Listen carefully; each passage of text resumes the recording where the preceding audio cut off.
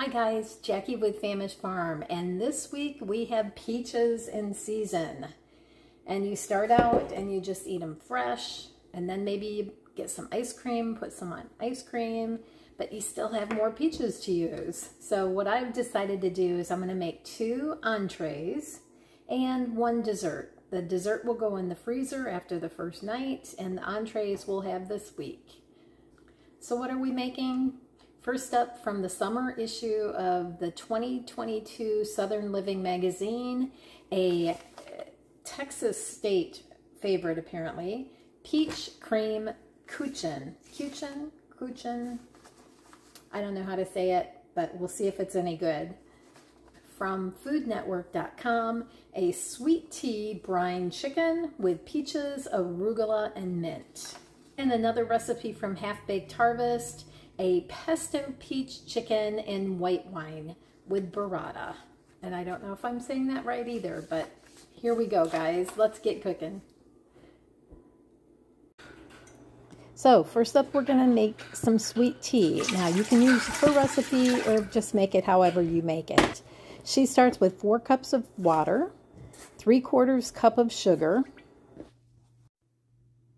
Then we're going to just cut a lemon in half, and half of that is going to be reserved for later, but one half will go right in the pot. Squeeze it and then throw the squeezed half a lemon into the pot. Before I just looked and I didn't realize there was fresh ginger called for in the recipe, but I do have some frozen. So I'm going to pull out calls for a 1-inch piece cut into 1/4-inch coins. I'm going to do as close as I can to that equivalent. Our brine is going to be made with 1/4 cup of salt. And it calls for kosher salt. I do not have kosher. I use a combination of regular table salt and some sea salt. Here's my half a lemon. Then we're going to move over to the stove top. And you want to bring this water to a simmer over medium-high heat and give it a stir until your salt and sugar are dissolved. Then you'll remove it from the heat. That's going to take a couple of minutes, so we'll continue on with our recipe. We'll prepare 8 black tea bags. And honestly, I bought black tea for this. I usually just have green tea. I think you could probably do the same with green tea, but I can use the black tea, so I went ahead and got it. We'll get those tea bags prepared, and then I just kind of tie them up on the end so they'll all stick together. Over on the stove top, the sweet tea mixture, the brine, is basically ready. So we're going to give that another stir and then pull that off the heat.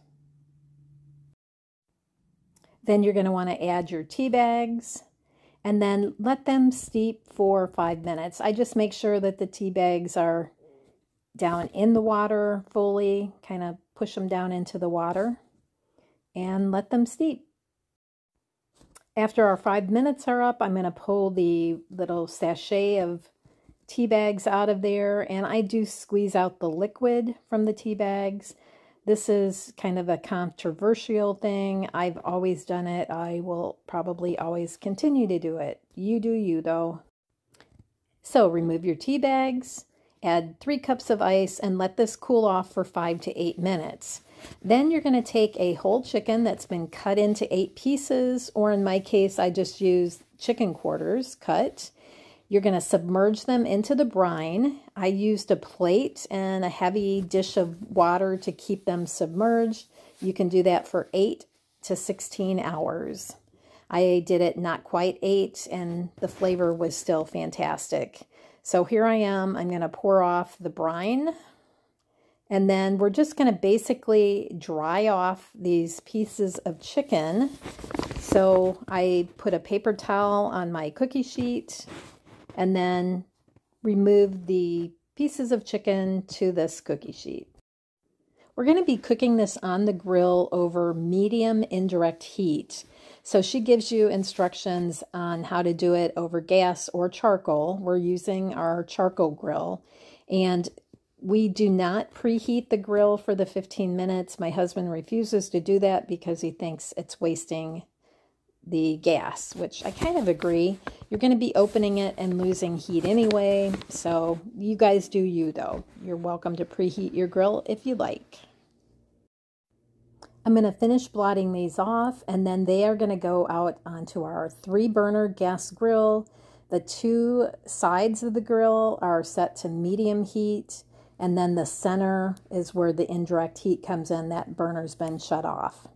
And now we're going to prepare our peaches. We've got some olive oil, and we're going to basically just rub this olive oil into our peaches. Our peaches are going to be grilled on the grill. It doesn't say anything about removing the skin, so I go ahead and just leave the skin on, and I do remove that after they come off the grill. It just comes off easier that way.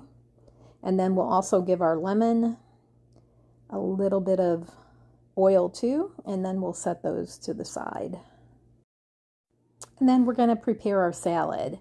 This is some mint leaves out of the garden, and we're just going to put those, stem them, and put them in the bowl. And then the recipe calls for 5 ounces of baby arugula. And guys, I'm just going to use the greens that we have in the house. In this case, it was a package of butter lettuce, I think, is what the, I can't make that out what it says, but this is pre-washed, triple washed lettuce. And I'm just going to do enough for dinner for Rod and I. So it's not the full 5 ounces. It's what I thought was appropriate for 2 people for dinner. Out on the grill, Rod has been cooking these for 20 to 25 minutes. I think he probably did the 25-minute, and now he's going to turn them over so the skin side of the chicken gets some grill marks on it. And I'm going to come out with the peaches and get those started, and these cook pretty quickly. So we're going to grill the peaches and that 1/2 of lemon for 2 minutes. And then we're going to turn the peaches over and grill them for another minute. The lemon can stay on for most of that time. In fact, it could have stayed on for all the time. I think we took it off a little early. When we come back inside, we're going to make a vinaigrette with some olive oil and that lemon juice. We'll whisk that up with just a little bit of salt and a lot of pepper. In our case, you may use more salt if you prefer. And apparently I don't show you me slicing those peaches. I do take the skin off and then slice them into the salad. We'll dress the salad and give it a nice toss. And that is our first entree. Can I just tell you, I've not done a lot of brining in my life, and this was excellent. I would make this again in a heartbeat. And I would even consider using a different grilled fruit to go with it if I didn't have peaches. Just super good, guys. Now, having said that, Rod did say that it was too salty for him. So I've made a note next time to cut the salt back to 1 to 2 tablespoons instead of the 1/4 cup. You guys that don't have problems with sodium will probably be just fine exactly as the recipe is written. It was delicious. Please make this, guys. It was great.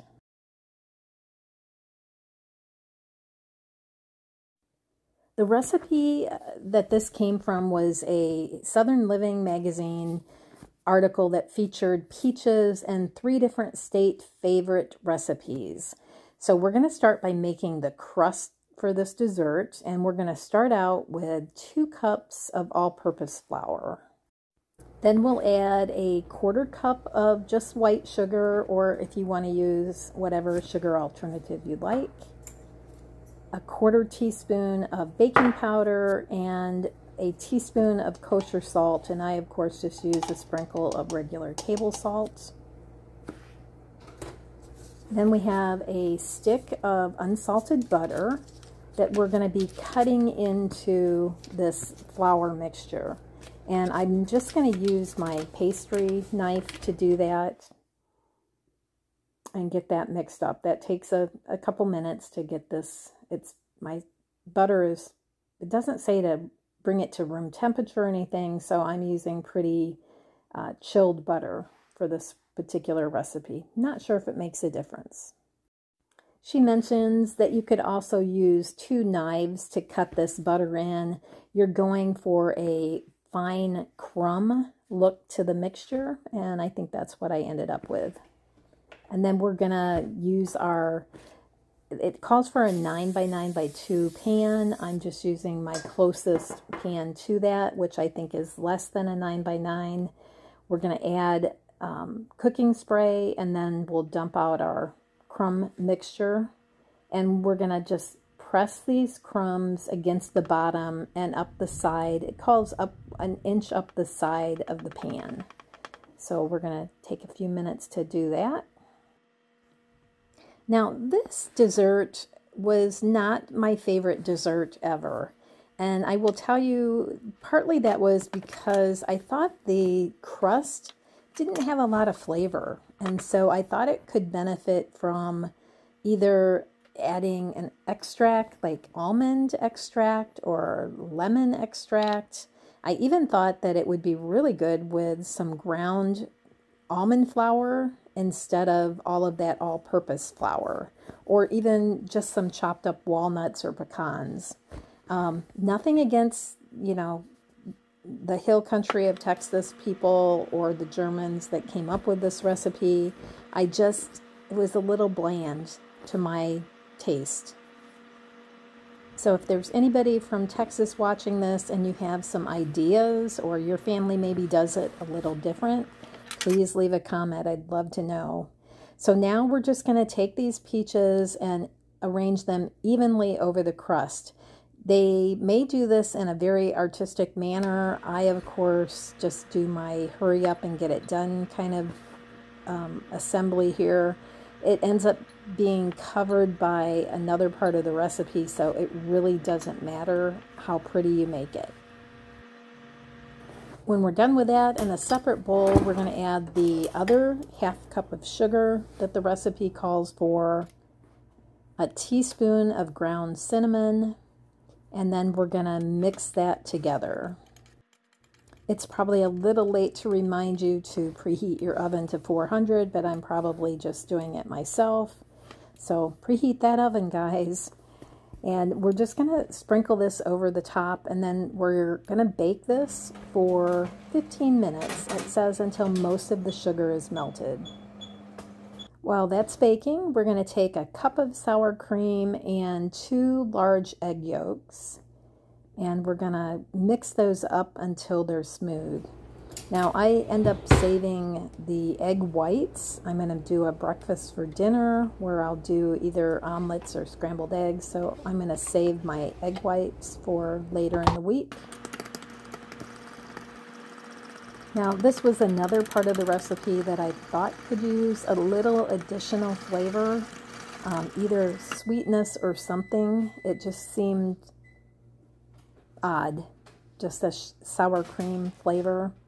And again, maybe I'm missing something, but the peaches kind of did not permeate that sour cream layer as much as I would have hoped.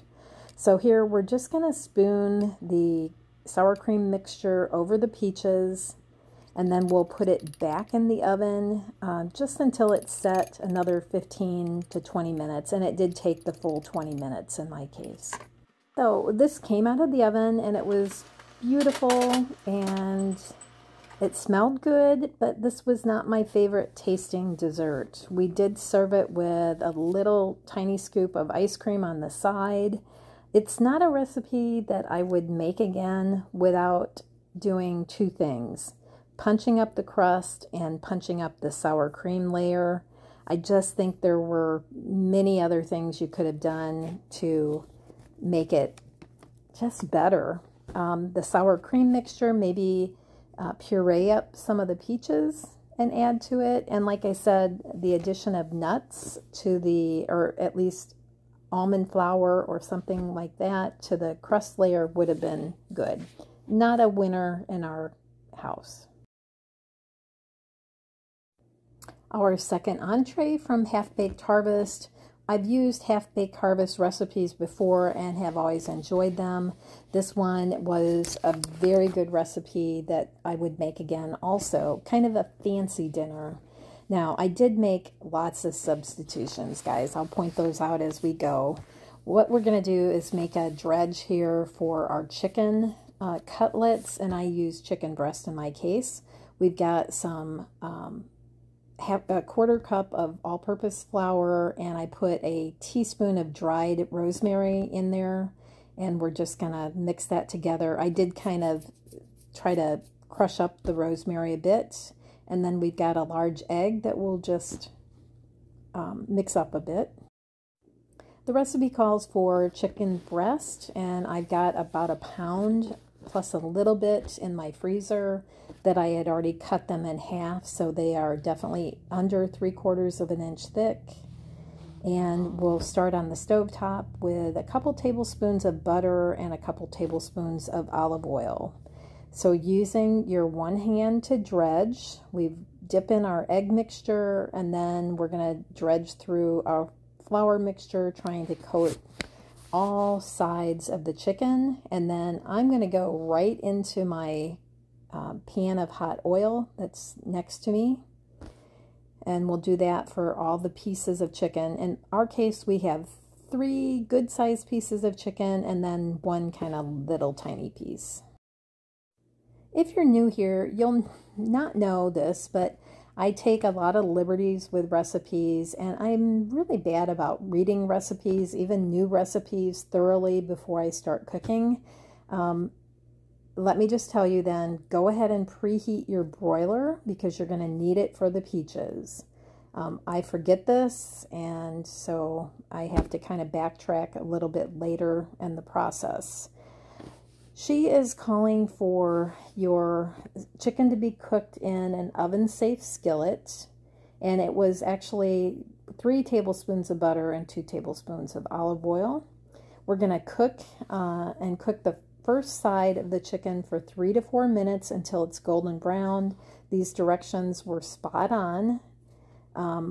Flip the chicken and then add 3 more tablespoons of butter, which I did do. So is this recipe healthy? We're not sure about that. It was delicious. We're going to baste the chicken in between. Once we flip it, we will start basting, and you're going to cook it on the other side for 4 to 5 minutes until it's done. Now, I just knew that the chicken was done based on how it felt as I was turning it. If you feel more comfortable, get your meat thermometer out and check it to make sure it's 165 degrees. This, the cooking time was plenty with the size of the chicken as it's written. One of my pieces is much smaller, so that gets turned a lot quicker than these other thicker, bigger pieces, and it's also going to come off the heat a lot sooner than the other pieces. And then I'm just going to start flipping the chicken as it nears that 4-minute cooking time. So here I am adding that other 3 tablespoons of butter, and we'll just let that melt in with our cooking chicken. And then I start basting the pan juices over the cooked chicken too.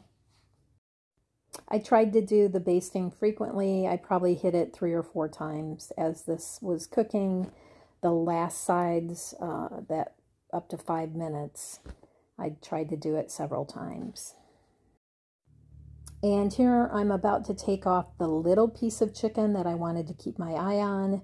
So I get that out of there, I'll baste everything one more time, and then I'll move on to the second part of the recipe, which is preparing our peaches. And it does call for 2½ peaches sliced.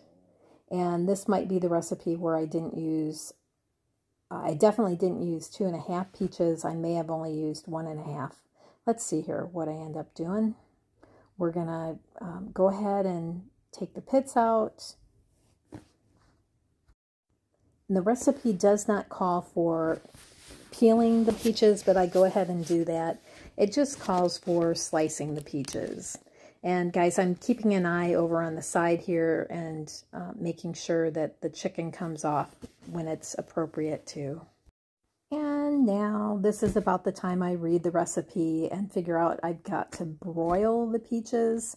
So I had pulled the chicken off of the burner while I was doing that. And we're going to kind of finish the pan sauces here. This is where you're supposed to add 3/4 cup dry white wine. Guys, I just don't have dry white wine, so I'm using some frozen chicken bone broth instead. We're going to cut our lemon and then add 3 tablespoons of lemon juice to the pan, and then we're going to simmer that for 5 minutes. Now, if you've read the recipe and are preparing it correctly, your peaches will be coming out of the broiler already. In my case, they are not. So once your 5 minutes is up, you can add the peaches. I'm going to just have to take a little bit of time here and get my peaches under the broiler. But let's finish cutting them up here first. Oh, guys. Again, I don't read the recipe, and I'm just realizing now that's why she wanted you to use an oven-proof dish, is she wants you to put the peaches in with the chicken, drizzle it with the honey, the salt, and the chili flakes, and then put the whole thing under the broiler, which I didn't do. So I completely messed that up. I put the peaches with just the chili and the honey on them under the broiler. I'm smacking my head as I'm watching this. This is typical Jackie cooking. Just completely rewrite the recipe. But I will tell you guys, if you've made anything from Half-Baked Harvest, her recipes are delicious, and this one is no exception. Now here's a planned change that I had made to the recipe. I don't have burrata cheese. I don't even know where to find it. So you can substitute generally either mozzarella or cream cheese, and I kind of went back and forth on which one to use. I just kind of settled on mozzarella cheese, and I'm not going to do the full 8 ounces. I'm just going to do 4 ounces, and that's basically because now I put 6 tablespoons of butter in here, and I figured just what we need, cheese on top of it. So I did half the cheese. I would like to try this another time and use the cream cheese and just see what difference that makes to the dish. I think both would be good, but again, this time I just opted for mozzarella. If you use burrata, I'm sure it's delicious either way. Okay, here I am doing it wrong. Don't do this, guys. You don't need to dirty this. Just put these directly into your cast iron or whatever oven safe skillet you're using, and put the whole thing under the broiler. This worked. I'm sure it worked just fine. It probably would have given the chicken even a little more crunchiness to it, but don't do what I did. To finish the dish, it calls for 1/3 cup of pesto and 1/2 cup of fresh basil. So here I am. I'm going to wash and destem my basil and get that ready to go onto the prepared dish. Those broiled peaches are ready to come out of the oven. So we're going to nestle them in amongst the chicken here. Then we'll top it with our burrata fake cheese. We're just using mozzarella, as I said. And I'm using my homemade pesto, and I didn't measure this. I just take spoonfuls, roughly teaspoonfuls, and dollop them on here. So let's just say probably half of the pesto that it called for. Don't skip the pesto if you're a pesto lover. This was delicious. And the basil, fresh basil that we finish it off on, just completely added to it. This is just a really good recipe. Very unusual flavors. Very well done. So would have been really great to maybe put this back under the broiler and get this cheese to brown up a little. I, of course, did not see that, so I'm just going to keep it warm until we're ready to make dinner, to serve dinner. And this was delicious. It was pretty. Like I said, this was kind of a fancy dinner. We did this for a Sunday dinner, and delicious. I will make this again for sure, and I plan on making it the correct way next time. Probably not with burrata cheese, may or may not have white wine, you know, those kind of things. That's typical in my household, but do what you do, guys.